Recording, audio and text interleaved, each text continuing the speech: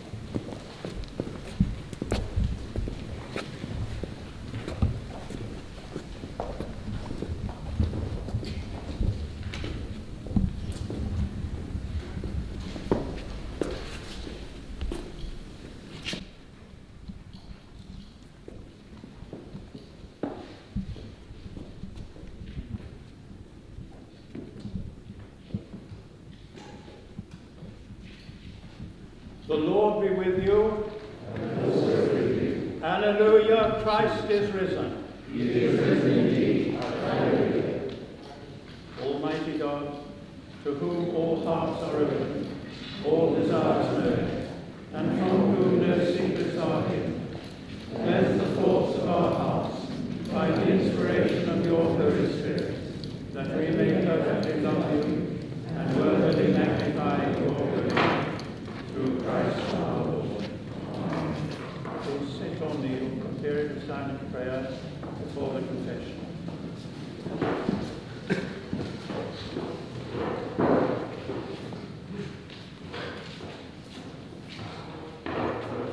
Christ, our Passover lamb, has been sacrificed for us.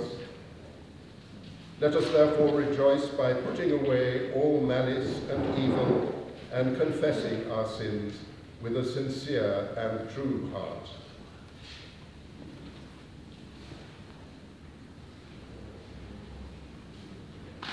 Most merciful God, Father of our Lord Jesus Christ, we confess that we have sinned in thought, word, and deed.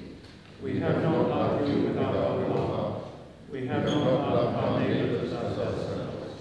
In your mercy, forgive what we have been. Help us to amend what we are, and direct what we shall be, that we may do justly, love mercy, and walk humbly with you, our God. Amen. May the God of love and power forgive you and free you from your sins, heal and strengthen you by his Spirit, and raise you to new life in Christ our Lord. Amen.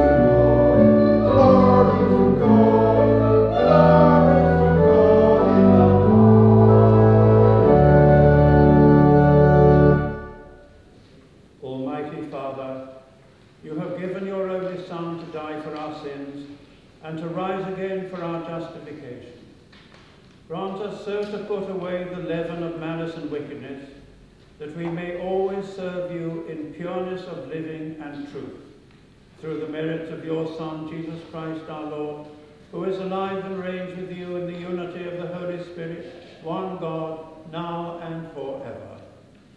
Amen.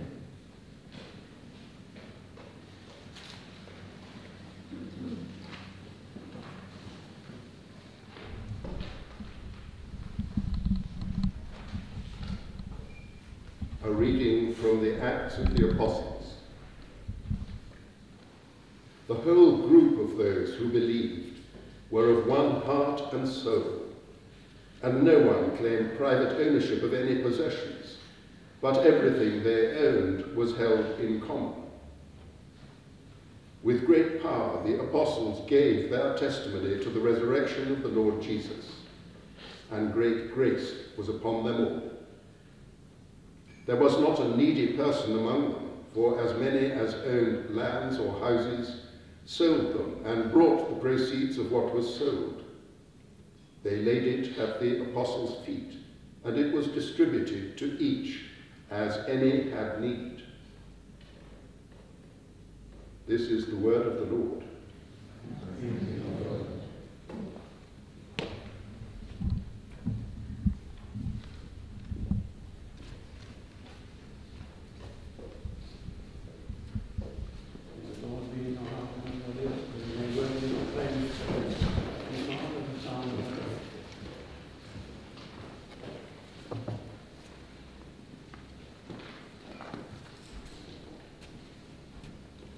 Alleluia, alleluia. I am the first and the last, says the Lord, and the living one. I was dead, and behold, I am alive forevermore. Alleluia. Hear the gospel of our Lord Jesus Christ, according to John. Glory to you, O Lord. It was evening on the first day of the week, and the doors of the house where the disciples had met were locked for fear of the Jews. Jesus came and stood among them and said, "Peace be with you." After he said this, he showed them his hands and his side. Then the disciples rejoiced when they saw the Lord. Jesus said to them again, "Peace be with you. As the Father has sent me, so I send you." When he had said this, he breathed on them and said to them, "Receive the Holy Spirit. If you forgive the sins of any, they are forgiven them. If you retain the sins of any, they are retained."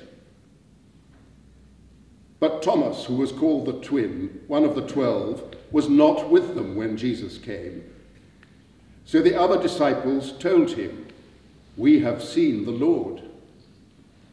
But he said to them, "Unless I see the mark of the nails in his hands, and put my finger in the mark of the nails, and my hand in his side, I will not believe." A week later, his disciples were again in the house, and Thomas was with them. Although the doors were shut, Jesus came and stood among them and said, "Peace be with you." Then he said to Thomas, "Put your finger here and see my hands. Reach out your hand and put it in my side. Do not doubt, but believe." Thomas answered him, "My Lord and my God." Jesus said to him, "Have you believed because you have seen me? Blessed are those who have not seen and yet have come to believe." Now Jesus did many other signs in the presence of his disciples, which are not written in this book. But these are written so that you may come to believe that Jesus is the Messiah, the Son of God, and that through believing you may have life in his name. This is the gospel of the Lord. Praise to you, Lord Christ.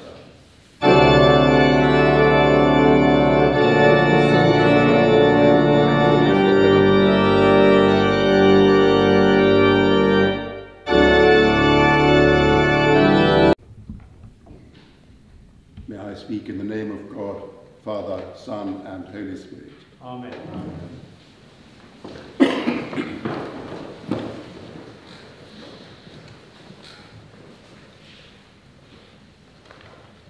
Words from Luke's record of the Acts of the Apostles, which we hear in our readings in these early days of the Easter season, are astonishing.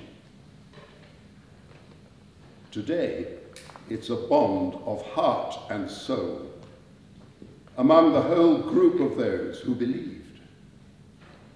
And we're left in no doubt that the size of that group of believers was much larger than the 11 who'd been gathered behind that locked door on the day of resurrection. Chutzpah is the Yiddish word that captures the atmosphere, defined in my dictionary to be shameless audacity. If Luke's timeline is reliable, then by this point, the day of Pentecost had passed. Many had been fired with God's Holy Spirit, and they had heard Peter's public testimony about what had been done to Jesus and how he had been raised from the dead by the power of God. All this is indeed the testimony of the faith which has been shared by believers ever since. Winding back some 50 days, though, we find the disciples behind locked doors for fear of the Jews. The gospel isn't explicit, but they must have been feeling distraught at the turn of events. And we're not told anything about how they reacted to the resurrection news that had been brought to them by Mary Magdalene. A truly powerful message that was read in last Sunday's Gospel. But then they saw for themselves Jesus standing among them and saying simply, "Peace be with you." He picked up the very words that he had used in his last discourses to them before his arrest. He gave them his peace and reminded them that as his Father had sent him, so he was now sending them out, empowered by his gift of the Holy Spirit.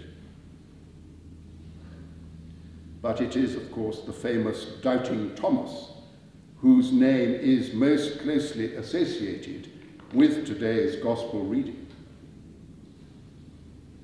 He protested that he must have access to the physical realities of the crucified Jesus if he was ever going to believe what his friends had told him. But when again, this time in his presence, Jesus came and stood among them and said, "Peace be with you," Thomas didn't actually need to put his finger in the mark of the nails. He just said to Jesus, "My Lord and my God." And it is that acclamation that is the heart of the matter. Jesus went on to say, "Blessed are those who have not seen and yet have come to believe." And that's the challenge of faith for us. Do you believe in the resurrection of Jesus Christ? We know it's the heart of our faith, but do we really believe? Each of us will have followed our own journeys that have brought us here to worship this morning. And before I touch on aspects of my own journey, I want to affirm emphatically that I am sure there are as many different routes to faith as there are believers. Our relationship with God through Christ is our own and unique. For me, almost 60 years have passed since two ordained Christians helped me on my way. The first is John Robinson, then Bishop of Woolwich, who published a short paperback, Honest to God, in 1963. And I've noticed my copy is shown to be from the fourth printing of that book in the very year of its publication. It excited debate and controversy because its purpose was to bring God down here and not have God stuck in the heavens out there. That's a crude way of putting it, but the book enabled me to relate to a human Jesus, in whom love was the redeeming feature. Robinson says, to believe in God as love means to believe that in pure personal relationship we encounter the deepest truth about the structure of reality. And he says this requires a tremendous act of faith. But what is important for him is that we're not called upon to believe in a God out there in the heavens. He goes on to assure us that belief in God is the trust that love is the ground of our being. And I felt this human Jesus was accessible, because as an inquiring university student at the time, I felt I could relate to his message about the primacy of love. My second mentor was a New Testament scholar called Charlie Moe. And in my last student year, I was lucky to find myself occupying rooms on the very staircase where this diminutive bachelor figure lived. He was charming and hospitable, and he stopped me journeying into humanism by showing so convincingly that the resurrection of Jesus was well attested by the evidence of the New Testament. He puts it like this: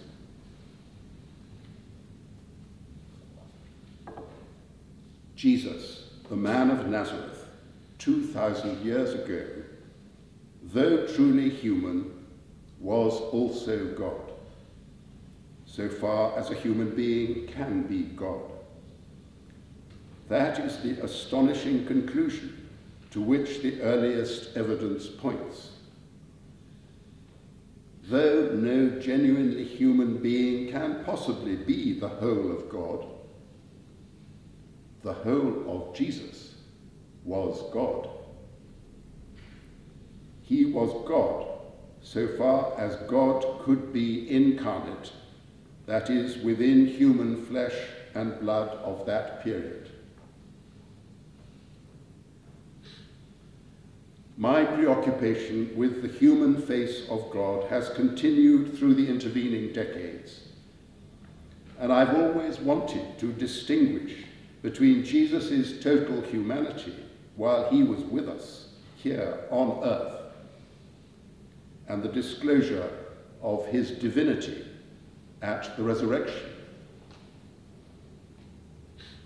This has left me with the conundrum of somehow explaining all the ways and all the sayings of Jesus through his earthly ministry. in which he revealed his own unique relationship with his Father and the treatment of him that his Father had ordained, to be betrayed, tortured, and crucified. So my journey of faith goes on, and is one that by definition cannot end in this life. But it is one that has brought me alongside the Apostle Thomas. I have for years resisted aspects of belief, but now I want to say to Jesus, my Lord and my God.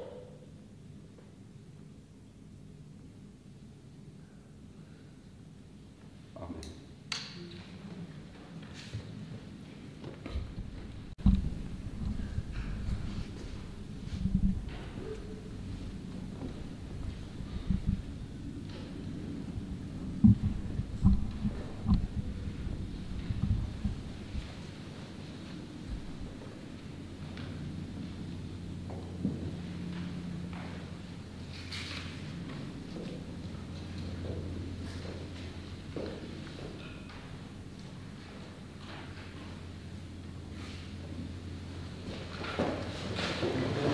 Stand and affirm our faith. We believe in one God, the Father, the Almighty, maker of heaven and earth, of all that is seen and unseen. We believe in one Lord, Jesus Christ, the only Son of God, eternally begotten of the Father, God from God, light from light, true God from true God, begotten, not made, of one being with the Father. Through him all things were made. For us and for our salvation he came down from heaven, was incarnate from the Holy Spirit and the Virgin Mary, and was made man. For our sake he was crucified under Pontius Pilate. He suffered death and was buried. On the third day he rose again in accordance with the Scriptures. He ascended into heaven and is seated at the right hand of the Father. He will come again in glory to judge the living and the dead, and his kingdom will have no end. We believe in the Holy Spirit, the Lord, the giver of life, who proceeds from the Father and the Son, who with the Father and the Son is worshipped and glorified, who has spoken through the prophets. We believe in one holy, Catholic, and Apostolic Church. We acknowledge one baptism for the forgiveness of sins. We look for the resurrection of the dead and the life of the world to come. Amen. In the power of the Spirit and in union with Christ Jesus, let us pray to the Father.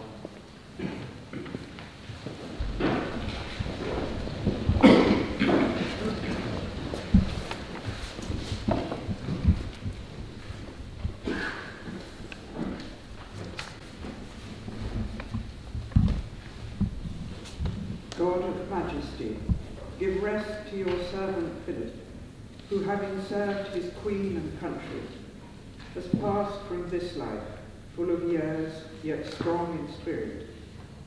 As we give thanks for his life as prince and husband, as consort and family man, we pray that all that he has done may continue to bear fruit in the lives of individuals and the life of this nation, to your honour and glory, through Jesus Christ our Lord. Amen. Amen. Father of all mercies and God of all consolation, you pursue us with untowering love and dispel the shadow of death with the bright dawn of life. Give courage to the Queen and the royal family in their loss and sorrow. Be their refuge and strength, O Lord.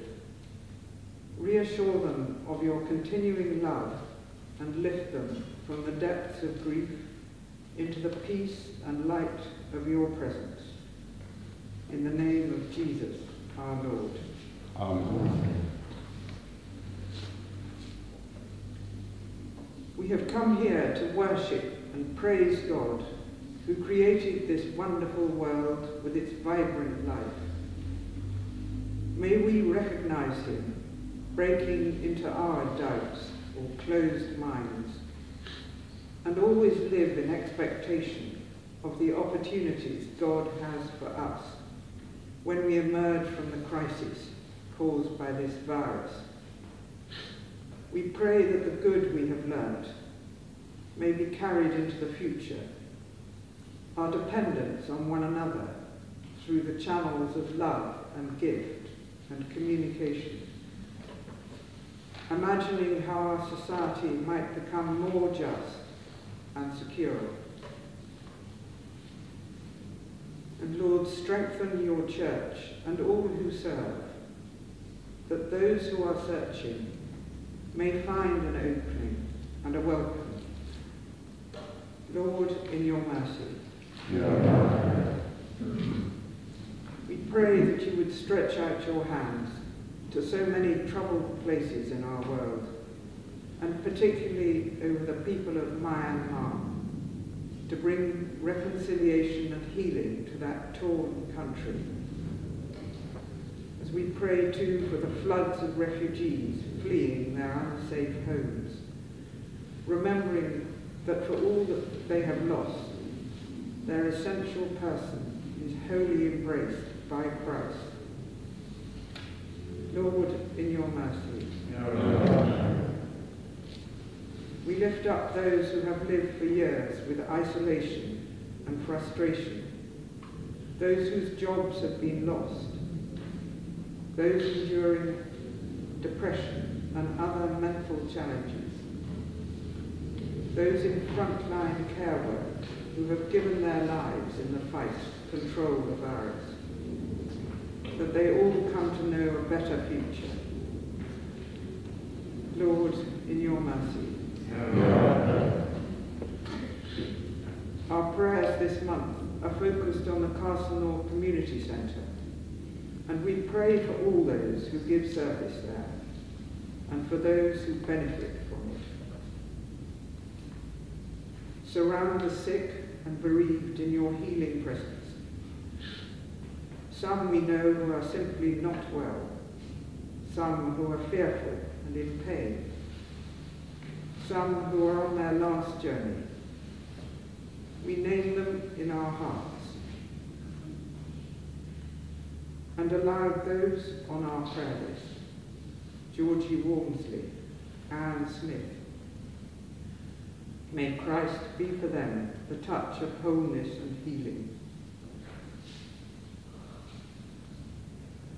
And we pray for those who have died: Elizabeth Stenson, Janet Schrager, Kenneth McAllister, Kay King-Farlow, and Doris Sullivan, and rejoice that they are with Christ. And we pray for those who mourn that they will be comforted. And we also remember those whose anniversaries of death fall at this time: Jill Chandler, Stephen Dodgson, and Gerda Griffin. Lord, in your mercy. May the power of your resurrection live in us, kindling a new force of longing for generous, fair, and joyful living together. Merciful Father, accept these prayers for the sake of your Son, our Saviour, Jesus Christ. Amen.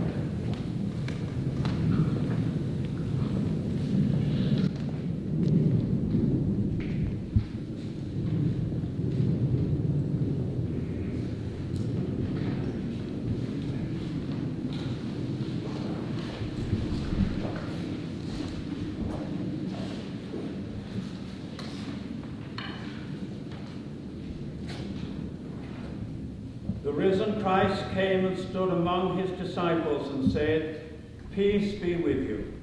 Then were they glad when they saw the Lord. Alleluia. The peace of the Lord be always with you. And also with you. Let us offer one another a sign of peace.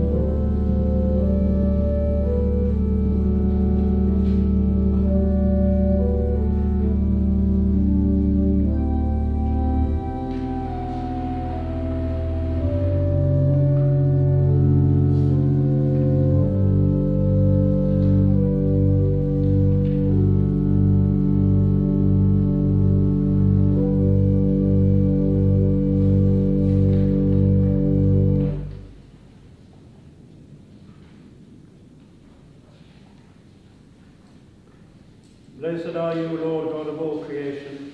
In your loving care you spread before us the table of life, and give us the cup of salvation to drink.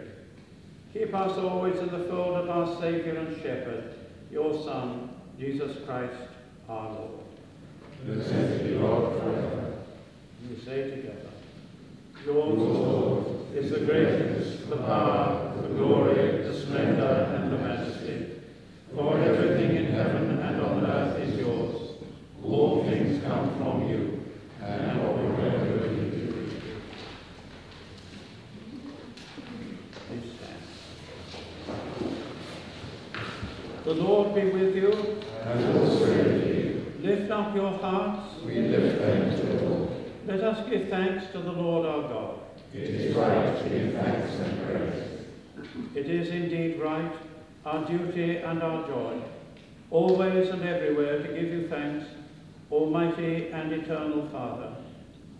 And in these days of Easter, to celebrate with joyful hearts the memory of your wonderful works. For by the mystery of his passion, Jesus Christ, your risen Son, has conquered the powers of death and hell, and restored to men and women the image of your glory. He has placed them once more in paradise, and opened to them the gates of life eternal. And so, in the joy of this Passover, earth and heaven resound with gladness, while angels and archangels and the powers of all creation sing forever the hymn of your glory.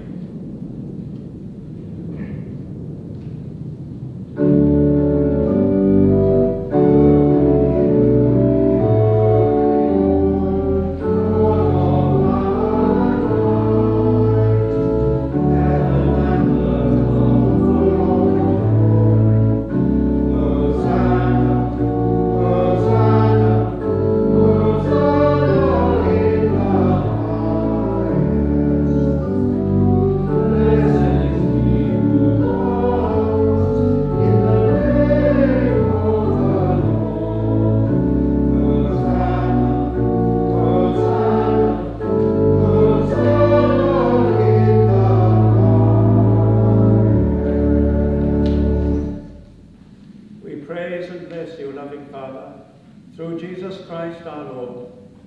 And as we obey his command, send your Holy Spirit, that broken bread and wine outpoured be for us the body and blood of your dear Son. On the night before he died, he had supper with his friends, and taking bread, he praised you. He broke the bread and gave it to them and said, "Take, eat, this is my body, which is given for you. Do this in remembrance of me."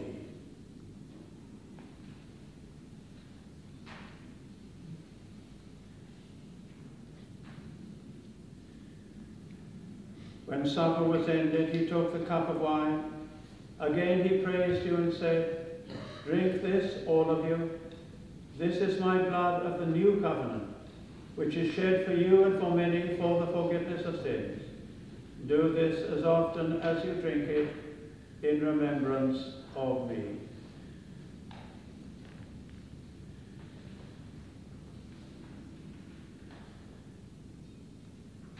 So, Father, we remember all that Jesus did.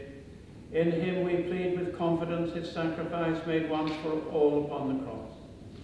Bringing before you the bread of life and the cup of salvation, we proclaim his death and resurrection until he comes in glory. Jesus Christ is Lord. Lord, by your cross and resurrection, you have set us free. You are the Saviour of all of us. Lord of all life, help us to work together for that day when your kingdom comes, and justice and mercy will be seen in all the earth.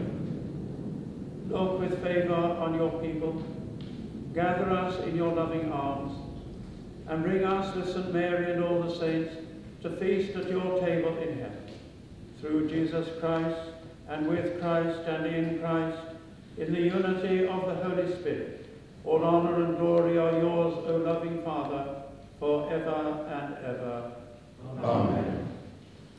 As our Saviour taught us, so we pray. Our Father in heaven, hallowed be your name. Your kingdom come, your will be done, on earth as in heaven. Give us today our daily bread. Forgive us our sins, as we forgive those who sin against us. Lead us not into temptation, but deliver us from evil. For the kingdom, the power, and the glory are yours, now and forever. Amen. We break this bread to share in the body of Christ.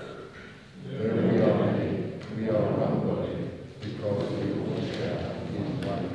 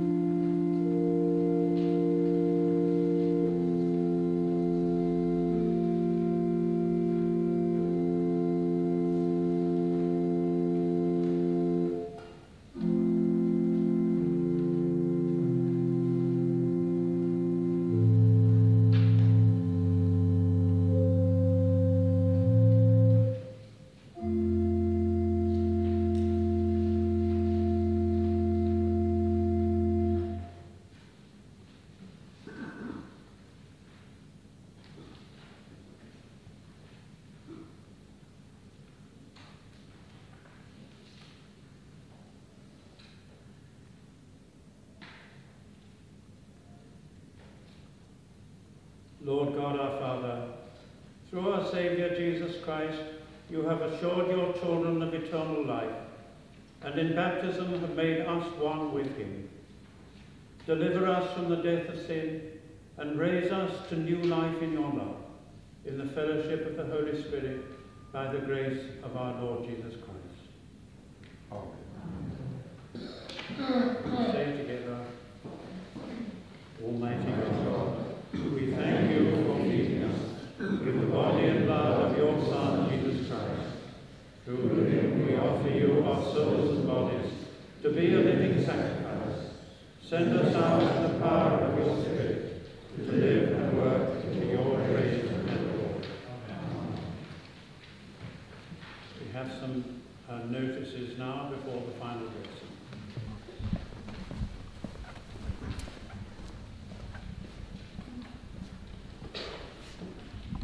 Just a couple of notices in this sad week for our nation. We have set up online on our church website under in the online church section an online book of remembrance. We've been asked not to have physical books of remembrance, so if you want to sign that one online, please do so. There's also a link, I think, to the Church of England book of remembrance, and obviously you can sign any ones you want. The second thing to say is that the Prince Philip's funeral will be on Saturday at 3 p.m. and we are having a service of evensong here the evening before, at 6 o'clock on Friday. There will be a service of evensong here the day before the funeral. No more notices. Thank you very much. Please stand for the final blessing. The God of peace, who brought again from the dead our Lord Jesus, that great shepherd of the sheep, through the blood of the eternal covenant, make you perfect in every good work to do his will, working in you that is well-pleasing in his sight, and the blessing of God Almighty, the Father, the Son, and the Holy Spirit, be among you and remain with you always. Amen. With the power that raised Jesus from the dead at work within you, go in the peace of Christ. Alleluia, alleluia. Thanks be to God. Alleluia, alleluia.